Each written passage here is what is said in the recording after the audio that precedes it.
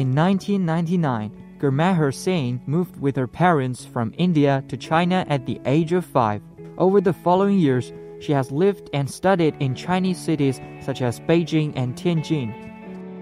我5岁的时候就来到中国了，因为是我爸爸工作，所以所有的家庭都搬到这儿了。然后我就在国际学校学习，还有在这儿长大了。As a great fan of painting, Singh would visit museums and art galleries, exposing herself to many techniques of traditional Chinese painting whenever she had time. 我们也过中国节日，我们也贴那个，还有过春节，所以我想画下来。Singh now runs her own art studio and teaches painting in Tianjin. Years of life in China have deeply affected the style of Singh's paintings.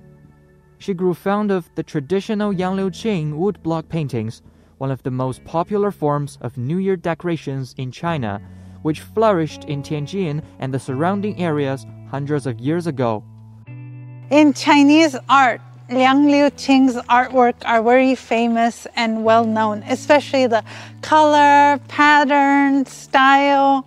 So I was very curious to see how they were created, and that's why I came here. 咱们中国的文化是非常古老的文化，它的包容性是非常的强的。咱们的这个杨柳青木板年画很容易和外国的艺术家产生共鸣。看过这样的年画，但是我没看过怎么做。我回去可以在我的画里放一些。